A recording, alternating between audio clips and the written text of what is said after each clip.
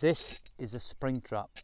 Now these are legal to catch animals like rats, stoats and weasels, but they have to be set inside a tunnel or a cage which is restricted at each end so that animals like birds and pets can't be caught.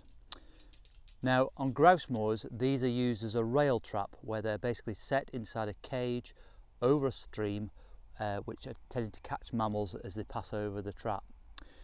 We become increasingly concerned about birds being caught in these traps, both traps set legally and illegally. In May 2019, this young tawny owl, which would have just left the nest, was found dead in this illegal rail trap on the Gunnerside estate in North Yorkshire.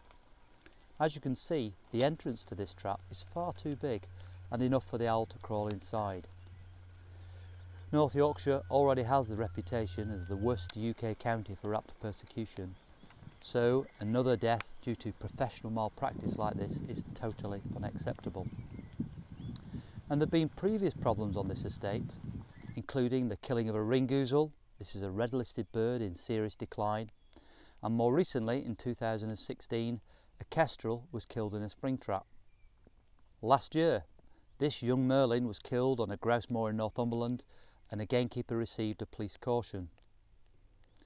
This year we've had numerous reports about illegal rail traps which we've passed to the police in North Yorkshire, South Yorkshire and this one in Lancashire, and we're still waiting to hear back what's been done. Now the police dealt with the tawny owl incident by words of advice to the trap user. We don't think this is enough. These people are professional pest controllers and should be setting a really high standard of compliance. We want to see more consistent approach from the police and more meaningful action in cases like this, so this tawny owl and other birds are not being needlessly killed.